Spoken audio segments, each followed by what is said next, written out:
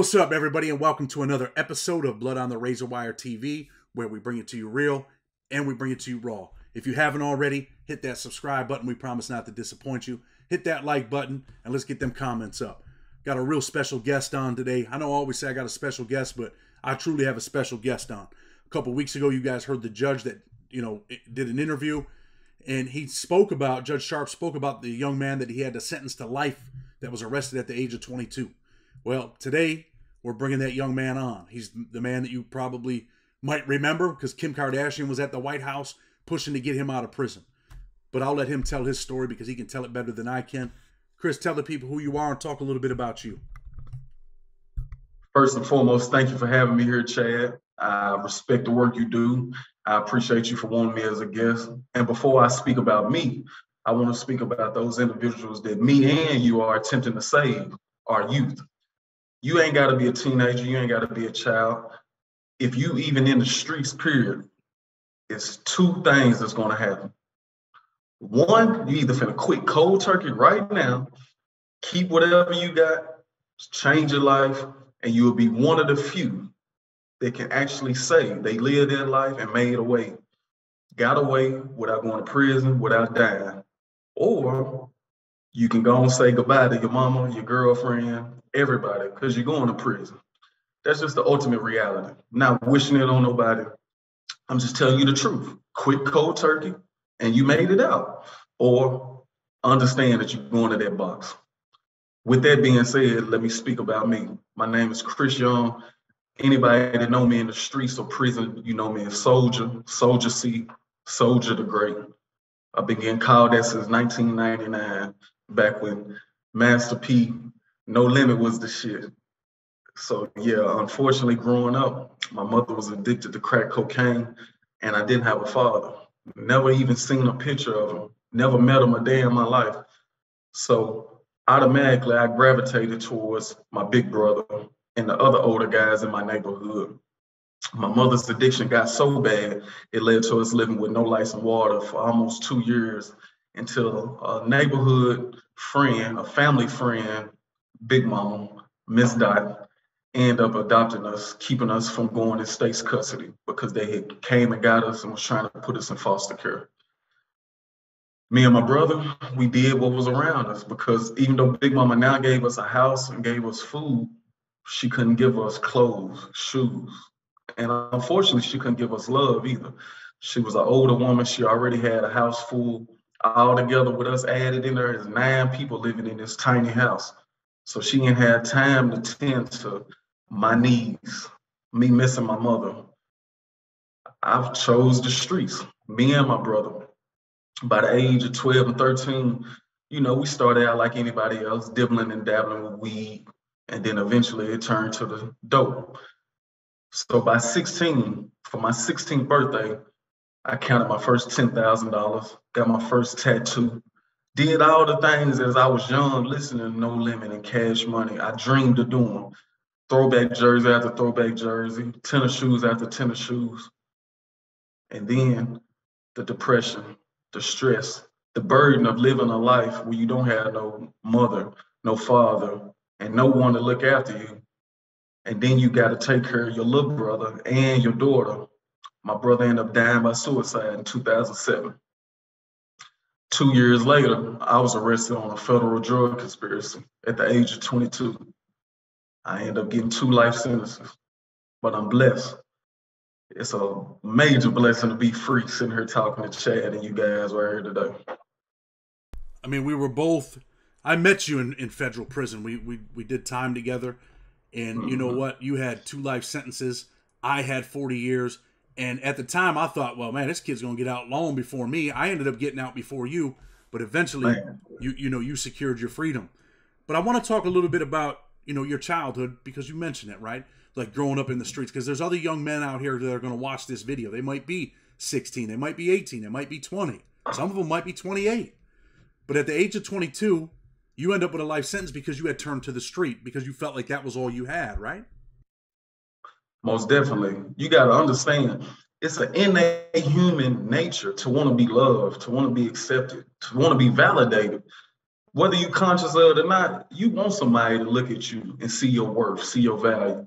So growing up, I'm already poor. I got holes in my shoes. I'm going to school. I'm musky. I'm stinking. So I'm fighting left and right.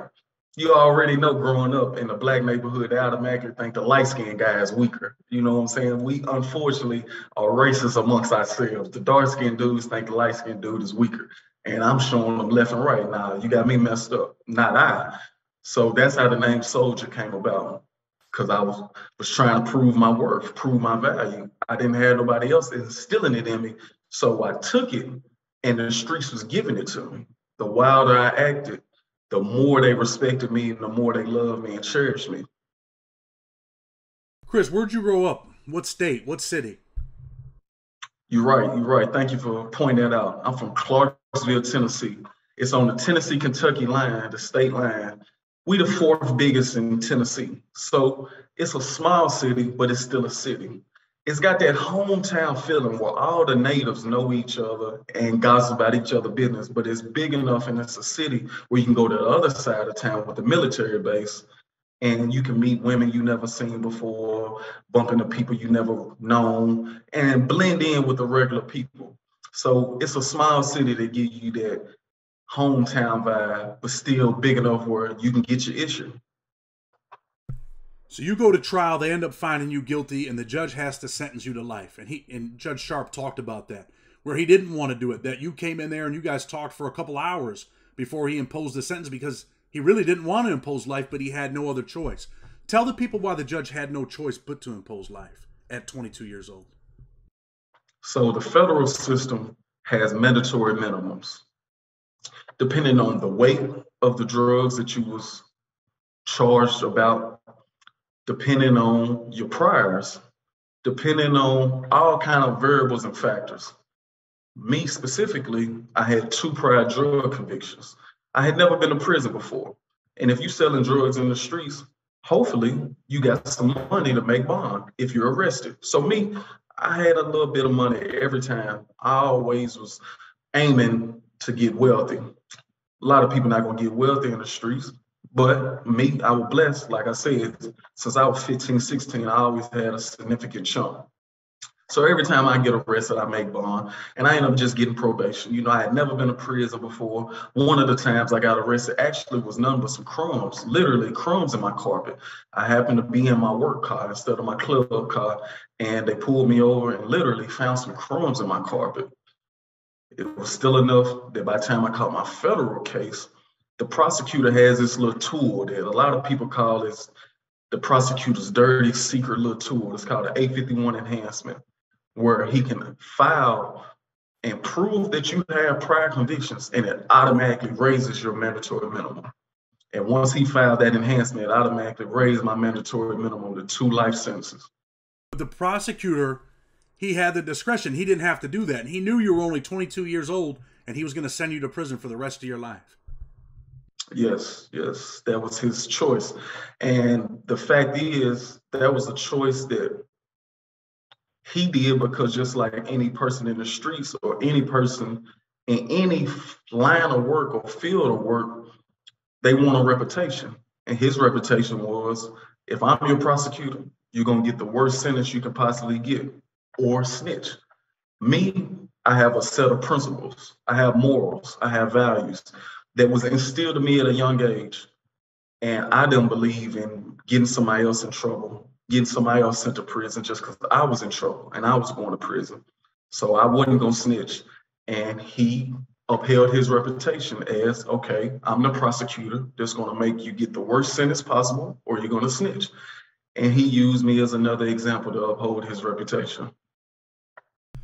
I want some of these young guys that are watching the show to know what it feels like, man, when they impose a sentence of life. You're in front of the judge and he finally has to do what he doesn't want to do. And he says, I'm hereby sentencing you to the life in prison in the Federal Bureau of Prisons. What did that feel like at that moment? So before we get to that moment, let me rewind it back some. In the feds, you can't make bond like in the state. Oh, my bond 50,000, that means give them 10%, just give them 5 racks. A bondsman might even take 3,500. He don't even want the whole 5 racks. Cool, that's nothing. I got 30, 40 sitting up at the house. I got 20 at my girlfriend's house. I'm about 60, 70,000 worth now. And the feds, totally different. It's a lot of people that's never gonna get a bond, you get arrested by the feds. Most of the people that get a bond by the feds either are super wealthy and have connections, political connections, or they're snitching, or they have a simple case where they really don't even care about you. Me being arrested on this large drug conspiracy, 40 people got arrested, 33 of us was charged. I had been sitting in the county jail for 3 years just to go to trial. Went to trial, lost, and it took another year to go get sentenced. So this is 4 years. So after I lost trial, I already know I'm gonna get a life sentence. And this life sentence is mandatory, as we just told you before. But the whole time I was in the county jail, I've been reading, I've been studying, because as I said, I've been in the street since I was a child. I was tired of it. I was tired of the trauma.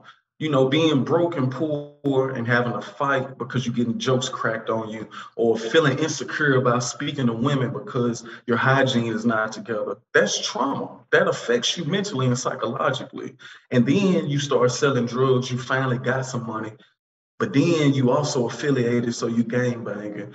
And then you worried about jail and prison. All of those are traumatic events and experiences. So by the time I got arrested at 22, I was exhausted. I was tired of the streets. I didn't want nothing else to do with them, but unfortunately, it was too late. It had already caught up with me. So now I'm arrested. I'm sitting in the county jail, but in my mind and heart, I know when I get free, if I ever get free, I'm not going back to the streets. So I'm taking my time. I'm reading every book I can get my hands on, everything from history to philosophy to economics to quantum physics, any and every branch of study and discipline that you could read. If you was at an Ivy League university, I read a book on it. I was curious on how could I make a way without having to go back to the streets whenever I was released. So by the time I done got found guilty and I'm finna get sentenced, it's been 4 years of me reading some of the greatest authors and some of the greatest material ever offered. So by the time I step in front of Judge Sharp, I want to prove that if I wasn't given a life sentence, I could be beneficial to humanity. I could be beneficial to my community. I can show other dudes that, look, I come from nothing, just like you, literally nothing, the gutter, living with no lights and water, almost getting put into state's custody, fighting. Everything you can deal with in the streets, I had dealt with it. But I wanted them to know that don't define me as a human. That don't define me as my potential and possibilities. I got the same brain, the same aptitude, comprehension skills, and intellect as somebody at Harvard, Yale, Columbia. So I went in there trying to prove that. I had all this information that I had retained and acquired over the years of reading and had it memorized, and I talked. I talked for like 45 minutes to an hour. And Judge Sharp started to engage in the conversation with me. Instead of him looking at me as a number, he started to realize, damn, this is a human being. I didn't know it at the time. I found out after I was free, but he said he did it because not only was he impressed, but he didn't want to give me the life sentence that he had to give by law. So by the time he actually say the words, reality sank in. My mama screaming in the background. The marshals, they done rushed over, getting ready to grab her and arrest her for screaming in the courtroom. My homeboy had to stand up and tell them, no, I got to let me calm her down. And me, I'm just sitting there in these handcuffs and shackles, accepting my fate. It was what it was. It was nothing I could do. Did your heart feel like it dropped? Was it like, damn, man, I ain't never getting out of here? It felt like the world stopped. Like, literally, like it stopped spinning. As I heard my mama scream, it went from her screaming to like complete silence. Like I couldn't breathe, my heart wasn't beating. It felt like I was in outer space. It felt unreal. It felt fake. Like, damn, y'all really telling me I gotta go in here and just stay here till I die? Because in the federal system, there's no parole. If you get a life sentence in the feds, that means stay in this cell till you die. That means legally and technically, you cannot leave the custody of the BOP until you're pronounced deceased. So yeah, it was unbelievable. You know, Chris, I ask you that because when I got sentenced, man, I was sentenced to 40 years. I was 24 years old. And I remember it like it was yesterday. So I know what you went through, man. It was just like I just got like, damn, man. And I remember leaving in that Marshall truck to take me to the jail that was 45 minutes away that I was being housed at. And I looked at my city and I said, this is it. And you know, I've talked about my wife on my YouTube channel a lot. And I've thought about her instantly when I drove through I had to drive through my neighborhood to get to where I was going. And I looked around like, this is it, man. And I was looking to see if maybe she was driving by, if maybe I might see her. And I said, this is it. I'll never see this city again, man. It's all over. Exactly. Man. And it was why you think at the beginning of it, I told them dudes, look, you might well go and say bye right now while you can see them. Because like you said, you end up in that situation and you just wishing and hoping to just see the city and your wife one last time. Sad, man. And then, even when you talk about it, it bothers me mentally and emotionally, bro. I'm just keeping it real. Sometimes I relive that shit through other people, man. Man. That's that built up trauma that you're human. So you're supposed to have emotions, Chad. You know what I'm saying? That shit supposed to bother you. That's not normal to be going about your day-to-day routine and then all of a sudden get kidnapped. Literally. Guns drawn on you, handcuffs put on you, thrown in a car, and then drove away. And literally all of a sudden told, hey, you gotta stay in this foreign building, in this foreign state with these foreign dudes for 40 years. You human, Chad. That shit supposed to bother you. Does. Let's talk about this. So you're a young man. Now you're going to federal prison. What's your first federal prison? McCrary USP. So a lot of people don't understand the feds is not like the state. The feds have levels. And depending on how much time you got, how old you are, how many times you've been in trouble, different variables that go into the equation, they classify you. So you got camps, you got lows, you got mediums, and you got highs, which most people call USPs. Then you got supermax, where people like the Unabomber, Larry Hoover, Jeff Ford, unfortunately, people like that at that. So I had to go to a high because I got a life sentence. And I'm going to USP McCrary, which is in Kentucky, up there in the mountains, in the middle of nowhere. They call it Misery Mountain. When you get to USP McCrary, man, I mean, obviously I know, but it was a violent place, right? Dangerous. Yeah. When you first get there, before you even get around the guys that's locked up, the administration themselves, when you're going through and getting strip searched left and right, that's another thing for guys that's watching this that ain't never been locked up or have been locked up, but you got your mind made up, you're going to keep doing what you're going to do. That right there by itself is humiliating, embarrassing, degrading, to constantly have to get naked in front of another man and have him look up your ass. Come on, man. Just really just think about that. How many times you want to do that? And going through transit and transferring, you got to do it sometimes 3 times in a day. So when you get there, when I first got to McCrary and I'm going through processing, you know, you done had police try to ask you what you're affiliated with, and you brush it off, you lie, tell them anything. But to actually have the administration of the prison say, what car you riding with? You can play dumb, be like, what car? And then sometimes you really don't know what they're talking about because we don't say no car where I come from. What the fuck is a car? But then they tell you, okay, you're not affiliated. You can play dumb again, say, nah, what state you from? Are you from Tennessee? Okay, the Tennessee guys sit over here. You sit right here at lunch, blah, blah, blah, blah, blah. So the administration is automatically planting this seed, planting this demarcating line that's dividing the guys. And even if you're not a part of a real gang or organization, you still automatically are a part of a prison gang. They're going to make you be a part of something. And then let alone you touch the compound, oh yeah, you can't even get through the door of the unit. When you walking down the walkway, you got people at the fence yelling, everybody yelling, asking you what you is, what type of time you on. Then when you actually get to your unit, oh yeah, that was a whole nother thing. It's literally 20, 30 people right there. You can't even get in the unit. They want to know what type of time you're on. Let me ask you this. I mean, the neighborhood that you grew up in, and stuff like that. Was it gang affiliated? Did you go into prison with a alleged gang label? Yeah, and like you said, that's how it be, especially in the South. I can't speak for other cities, and I know a lot of cities in America are like this, but specifically in my city, each neighborhood is something. This whole neighborhood GD, this whole neighborhood Vice Lord, this whole neighborhood Crip, this whole neighborhood Blood.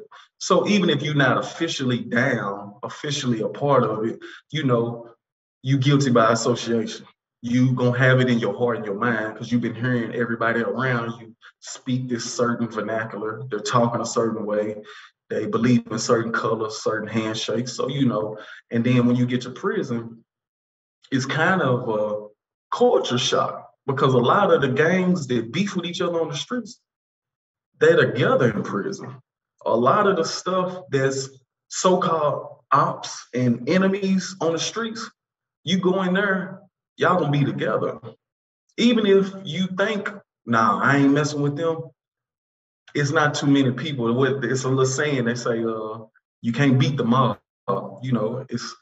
It's 50, 60 people that's telling you these are the rules. And Bloods and Crips together, GDs, Vice Lords, Stones, they together. And it's actually harmony. Let me ask you this, right? You're from a GD neighborhood, right? Yeah. I'm from Main Street. In Clarksville, we call our neighborhood Main Street or the four-way. I got the name four-way popping because it was a four-way stop. And that's where I used to hang at all day long. You come across some railroad tracks, you knew you could see Soldier C. So, eventually people quit calling it Main Street, start calling it the four-way. But yeah, I'm from Main Street, the four-way. And everybody, the neighborhood is considered a GD neighborhood. You get the USP McCrary. Do the GDs press you at first? Like, hey, man, who you with? Like I said, it's 20, 30 people at the door. You can't even get through. It's Serene. Well, McCrary is a Northaniel yard. So it's Northaniels, it's DC dudes, it's West Coast dudes, SUV Bloods and Crip, it's everybody from Chicago or the other states asking you, is you GD, Vice Lord, whatever you is, but all of them together. It's called a coalition. So, if you under anything with the 5 or the 6, you automatically gonna go with somebody that asks you if you one of them. So you're at McCrary. What car are you in? I rotated with the guys, you know what I'm saying? But that's why I was able to move through all the prisons I did with the level of love and respect that I got. And I appreciate the love and respect everybody gave me, from DC dudes to Bloods, to Crips, GDs, Vice Lords, Stones, Latin Kings, Northaniels, Mexican Mafia. I appreciate that love and respect because I always moved like a man. I understood that I'm going to stand for my respect because I'm going to give you respect. So I'm demanding it back. I'm not going to do nothing disrespectful or foul because I believe in getting respect. And I know the easiest way to get respect is by giving it. I'm not going to let you treat me like less than a man, but I know I had my mind made up. My mind was to get free. I was focused on getting free. So me being so focused on getting free helped everybody around me stay out of trouble because they automatically would realize it's something better at hand, that we really are supposed to be growing and developing and aiming for a better life than the life that got us in prison. Why do we want to stay stuck in prison? Why would you want to make your time harder? Why would you want to sit around a bunch of men for the rest of your life? So my focus was on getting free. And I know that. I know that personally because I spent time with you. Let me ask you this, right? In McCrary, some dangerous things happen, right? There are some dudes that aren't trying to get free. There's some dudes in there that are doing things, and now they probably regret them. Like, damn, man, they changed the law, but I can't get out because I'm running around stabbing people. What are some of the things that you've seen, man, violent things that you've seen at McCrary? Oh yeah, you know it go down at any prison in the world, especially in America. Certain prisons, them USPs I was telling y'all about, the highs, is guaranteed. And so my first time actually seeing somebody get murdered at prison, because I had seen street stuff, but in prison, it was a white guy. I don't know exactly which faction because you got different areas. You got Aryan Brotherhood, you got Aryan Resistance Nation, you got different areas, as you know. You can explain that better than me, but it was one of them, and they murked one of their dudes, man. You know what I'm saying? He came in, he was a new guy. The bus had just got there, brought him in the cell, fed him, sitting there kicking it with him, and next thing you know, they killed him. But the guard didn't even really know. Literally, it took for the guard to walk around twice and for everybody to just have that weird feeling, that tension inside, for the guard to having to look through the door and see the body laying there. So I'm in the unit right beside it. I'm not in their unit. So when they got him on the stretcher and they pushing him out, you can just see the sheet soaked in blood. Plus they got his face covered up. If you alive, they're not gonna cover your face up. And then his arm ended up falling off the gurney, off the stretcher. Everybody knew he didn't make it right then. You think that the level of violence that you've seen in federal prison affected you mentally and emotionally? How could it not? I'm a human being. Anybody witnessing extreme, intense level of violence, and then the fact that the possibility of that is every day. So you waking up to it every day with the possibility, the potential of somebody getting stabbed, somebody getting killed, somebody fighting, and you having that on your mind when you wake up, then you got it on your mind when you go to sleep. Sleep is the best time in there. You can tell shit. Sleep is the only time you truly escape, unless you have a nightmare. But if you have a good dream, you damn near don't even want to wake up from it because you actually awake. And then you got to wake back up to this nightmare. I'm sure there were plenty of times when you couldn't sleep at night, right? Yeah, because you're thinking about the free world. You're thinking about what's going on around you. You're thinking about how the hell you're going to get out of this to get back to the free world, to not be around what's going on around you. And so, you know, that's a high level of stress and tension. And that's why a lot of dudes be what we call in there burnt out. That's just a little prison phrase for crazy, you know, went crazy, you know. And anybody to say that prison don't affect them, they're lying to themselves and lying to whoever they're talking to. It's just about how much it affects you. And hopefully it affects you positively because you're choosing to realize, hey, this is fucked up. When you actually are aware that it's messed up, you can make choices to realize you never want to experience this again. You never want to put yourself in a position to be put back in that place ever again. For sure. And I know you're fighting for your freedom, and eventually Kim Kardashian ends up trying to help you, right? And she does help you to a certain extent, I believe. Can you talk a little bit about that and how that happened? So, you know, like I said, I'm going about my daily routine, just like anybody that's incarcerated. You got to go day for day. And I have sickle cell anemia, and it led to my hips deteriorating. So I needed surgery. Anybody that was with me in my career, they probably remember, like, damn, why little bro walk like that? He young and he walking all hunched over like his legs don't work. So my hips had deteriorated. My ball and joint had fused together, literally. They sent me to Lexington, Kentucky. It's a medical facility for surgery. So while I'm there, I file my direct appeal, lose. So you're like, damn, what's next? Obama and them had the clemency initiative. The clemency initiative blessed a lot of men, helped a lot of dudes get out from under them life sentences, them 40, 50-year sentences. I had filed, and unfortunately, I was denied. So now, in my mind, I'm like, damn, what do I do next? But I'm still trying. I'm working in the law library. My job is actually in the law library. So I'm writing every congressman or woman I could come across, every senator I can come across. I'm writing every organization I can come across. I'm writing law centers. I'm literally mailing 2 to 3 letters every single day. And then one day I happen to come in and check my computer.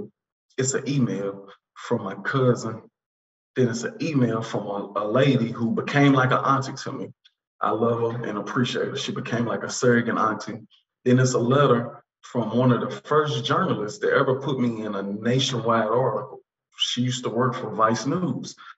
And she sent me an email, and I noticed all their emails are saying the same thing. Oh, you in the Tennessean.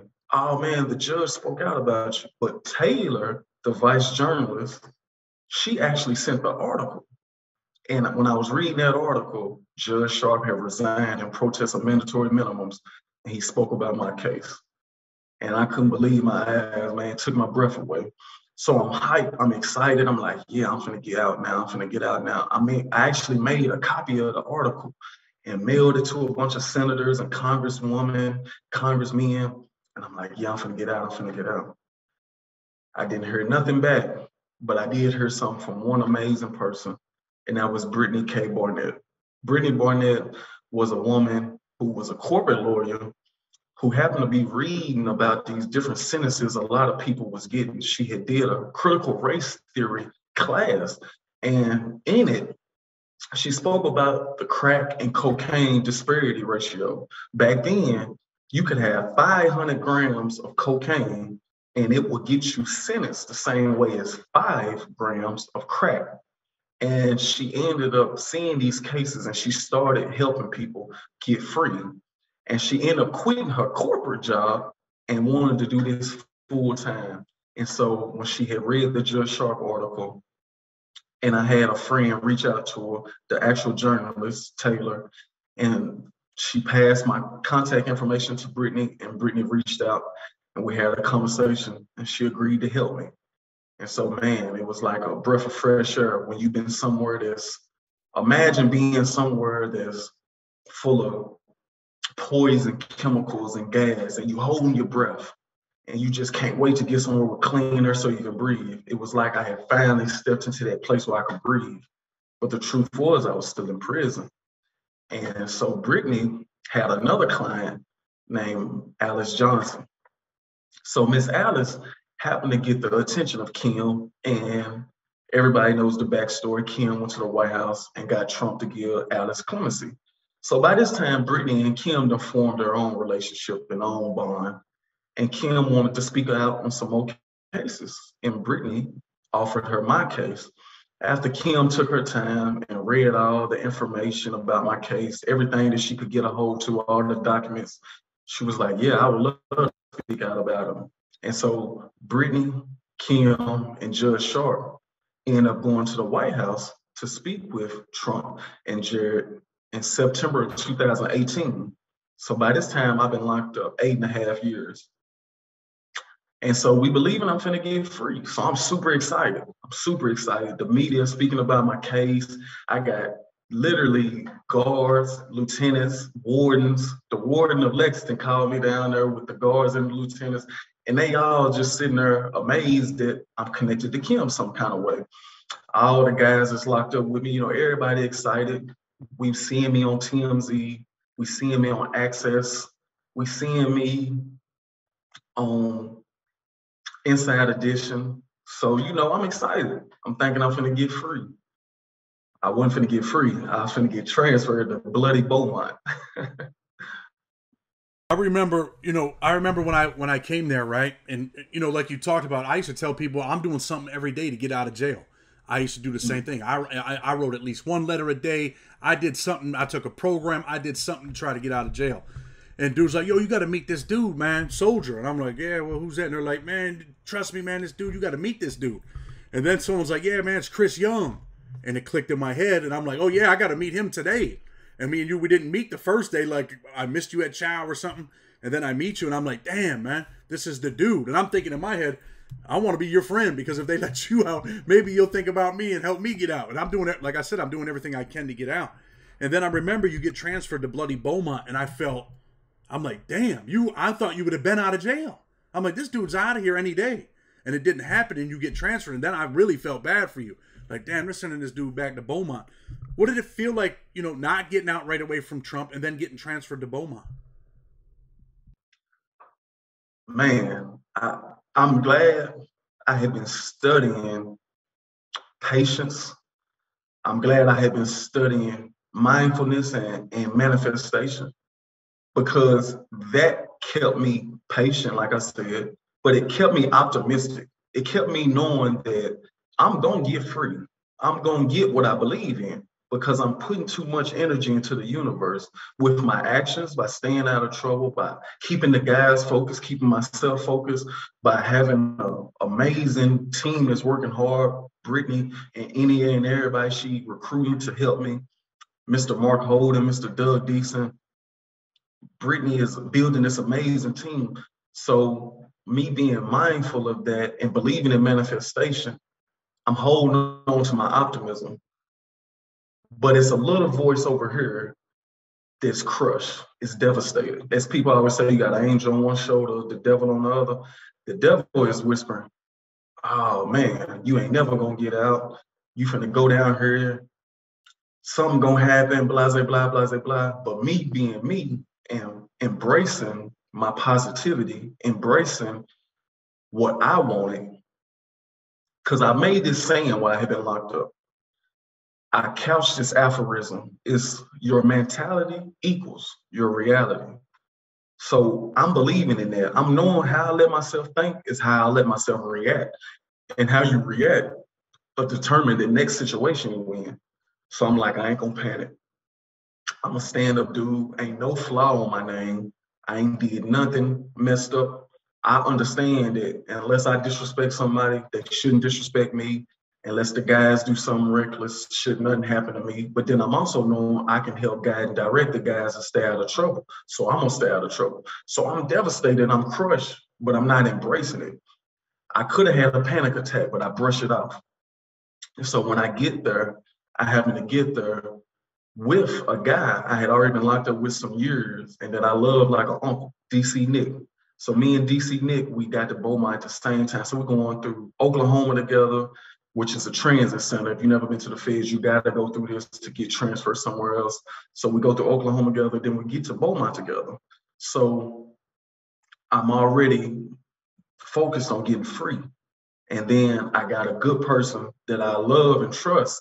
And so I don't need no friends. I'm human just like anybody else. So social bonds are good. Anybody to tell you they don't need nobody, they're lying. You're a human being. You need some family or you need some friends. And so I'm like, all right, I got DC Nick if I just need to rap with somebody at an event, you know, because I'm human. And when I get to Beaumont, they lock down. The first day I step in there, they lock down, and we stay locked down for about 4 days. So I can't take a shower. I've been on this plane. I've been on this bus. I've been in shackles. I've been in handcuffs, and I gotta get black boxed because if you are the highest level, you gotta get black boxed. So that's an extra box around the handcuffs that keep you connected to your waist like this.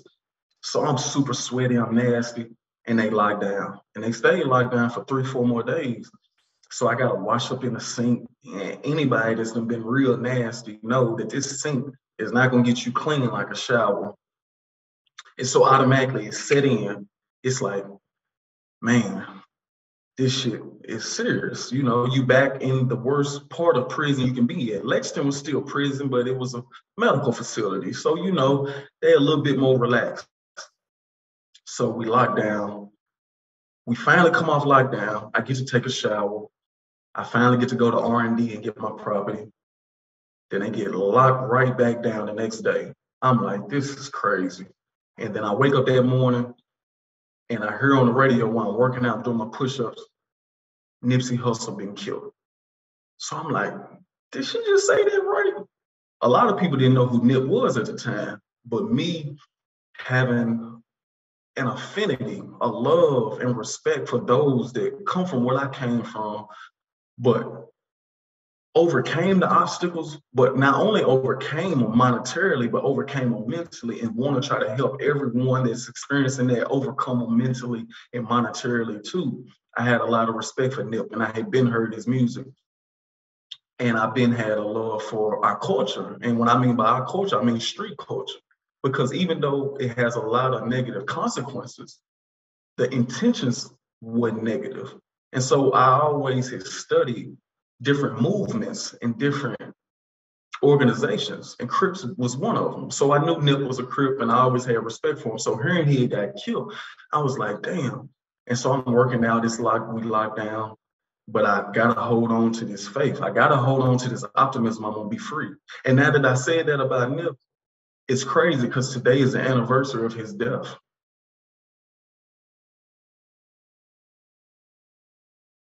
So you're back in Beaumont.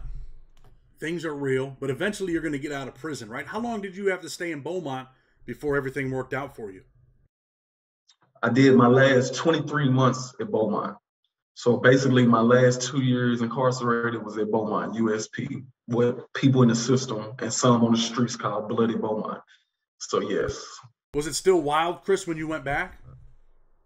most definitely. And not to mention COVID ended up hitting. So somebody happened to get killed August of 2019. So we locked down. February of 2020 is when they said we was gonna go back to regular operations because we had been locked down all August, September, and then October, November, we was only coming out for an hour. Then somebody else got hurt real bad. They locked us back down December. January, we only coming out for an hour a day. February, they said it was gonna let us back regular operations. And then COVID-19 happened to be spread across the world. They locked the whole Bureau of Prisons down. So now we're not coming out at all. We was coming out at Beaumont, and this is against the rules. And I know a lot of people on the outside that got a person incarcerated know this is true. A lot of people that not exposed to the system think this might be a lie, but we was only coming out for 15 minutes once a week. Imagine that, 15 minutes outside of this 9 by 10 cell, or what is it? I think it's like a 8 by 10, whatever the cell size is. We only coming out of that for 15 minutes one time in a week. It was really driving some dudes crazy, and it was really, really a test. It was really seeing how strong you were mentally. And it was a sad, traumatic experience they made a lot of us endure because of COVID-19, which is crazy because that is a controlled environment, which means that we can't leave. Y'all are the only ones that can enter. So y'all are the only ones that can bring it. So if y'all was to just test yourselves before y'all came into work, it would never get entered into the prison population. Instead, some of us would get sick and then they would test the whole unit to find out everybody that got sick. So now y'all end up using 200 to 300 tests when you could have used half of that to just test your staff before they actually came into the prison population. They definitely failed, but let's talk about this, right? You get the call, you're going home, man. Tell the people how you got out of prison and what it felt like. Man. So my last 4 months, I was in the hole because Brittany, the amazing attorney and hardworking woman she is, she won. She won a rare argument, a 2255, which is a motion, a habeas motion that a lot of people lose. It's very rare to win. She won it for me. She won it in October of 2020. And so now I don't have a life sentence. I'm not classified as high no more. I don't have to be at a USP. But due to COVID-19, they're not transferring nobody. So they just stick me in the hole because I'm not high no more. Now I'm low and could be at a camp. I'm not supposed to be there. I'm supposed to be at a camp, but they won't transfer me because of COVID. They just stick me in the hole. So I've been in the hole 4 months. The worst part of prison you can be in is prison inside of prison. And then all of a sudden the lieutenant come up and he said, Young. I'm looking at him like, what's up? He was like, you want some good news? I'm like, come on, Franks, I don't joke around like that. I ain't, because he's a prankster, you know. He one of them type of guards. He's a lieutenant, but he one of them type of guards that, you know, joke around with the guys that's incarcerated. I'm like, come on, Franks, you know I don't play like that. He was like, you want some good news? I'm like, what's up? He was like, what if I was to tell you you're going home? I was like, Franks, don't play with me. He was like, I'm serious. What if I was to tell you you get ready to go home? So I jump up, I come to the door. I'm like, what's up? He stuck the key in the door to unlock it. I said, oh yeah, this is too big of a joke. If he playing, he wouldn't put this key in his door. He ain't gonna play like that. And he said, cuff up. Man, I turned around and put them handcuffs on. And man, it was unbelievable, man.